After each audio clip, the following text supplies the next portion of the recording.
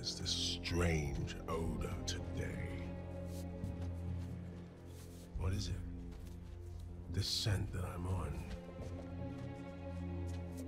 I almost think it was some kind of man cub. Mowgli belongs to my pack, Shere Khan. Mowgli?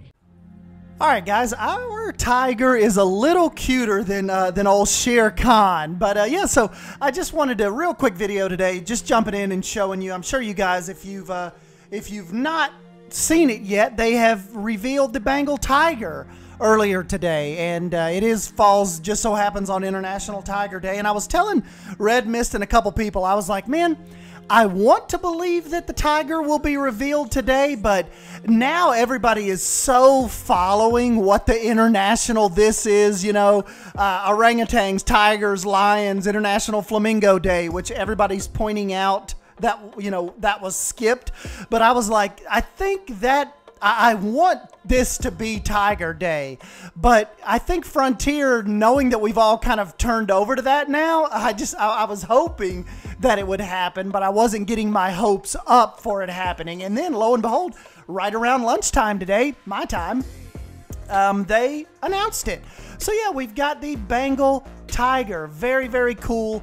We also noticed that it seems to even, like the model, I think looks great. But it also, too, kind of has that planet universe, you know. And when I say, from now on, when I say planet universe, I mean like the Planet Coaster world and the Planet Zoo world.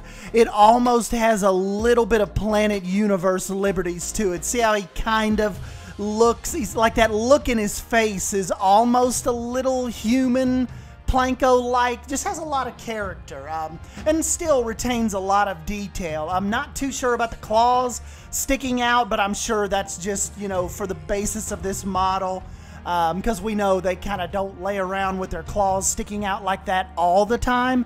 But as far as, you know, just for this reveal, definitely doesn't bother me too much. The ear flicks are great. The little bit of the tail flick is awesome. He even, if you'll notice at the end of their actual little shot here, which was only a couple seconds long, you know, obviously we're just kind of repeating it here, but repeating it. But the tongue kind of reaches out to the left side of his mouth and gives a quick lick. So I think that is pretty cool. There's kind of been a little bit of talk about, people are wondering if the animations will get a little too repetitive or how many different variations there are. I don't think I'll be down. I don't think I'll be focused in that close on the animals for that amount of an extended period of time to notice the animation loop. So I think that might be a weird thing to worry about. I think if you're just casually, you know, watching and you're playing the game, I think that all the different little ticks and the little twitches and the animations and stuff that they come up with, I do not think it will look repetitive to us. Really interested to see what the gait of the tiger is. You know how they kind of have that, like that bouncy kind of gait when they're just kind of, you know, not sprinting but not walking. Be real neat to see that. Really cool to, hopefully we get to see what the cubs look like. And yeah, just I've already got tons of ideas for tiger enclosures. One of my biggest wants on my animal list.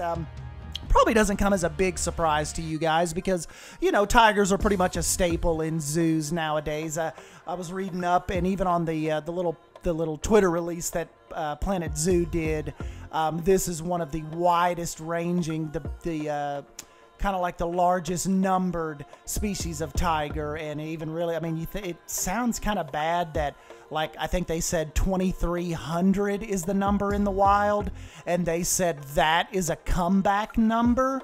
So that is kind of still pretty sad that we're to a point with the Bengal tigers that 2,300 is a good, growing, sustainable number. You know, you would think it would be a lot more than that, but I guess just with the shrinkage of their territory and actually where they inhabit now, I guess the way they put it, that is quite a lot of tigers as far as looking at their natural habitats go. But, you know, that'll be another cool thing we can kind of learn as this game goes on and progresses, and, you know, kind of just keep up with our Zoopedia facts and stuff like that. I'm sure that the tigers will make it to Friday's Zoopedia round. And but yeah, we'll just kind of have to see how that goes. But I, like I said, as far as the enclosures and stuff go, I cannot wait to get in here and design tigers. I remember when I was growing up in Zephyr Hills, Florida, they used to take us to Tampa to Lowry Park Zoo, and it used to have a famous white Bengal tiger. And I used to sit there. When they would take us there on field trips and stuff, they would literally have to drag me away from the tiger enclosure. That was just really, really awesome. Matter of fact, all of my Florida field trips are awesome. Like my little brother and stuff, like I'll hear my mom and them talking about field trips for him. Like when I grew up in Florida, they took us to Lowry Park Zoo, Busch Gardens, Disney World, Universal Studios, Kennedy Space Center. My little brother up here, like a field trip to them is like the Walmart parking lot. I'm like, your all's field trips suck. But anyways, guys, I'll go ahead and jump on out of here. But just wanted to let you know, if you've kind of been out of the loop today, that yes, the Bengal tiger has been confirmed. So let me know your thoughts down below on this. And don't forget to give me a like if you end up enjoying this video and helps push the video out. And yeah, I will catch you guys in the next video. Thank you. See you.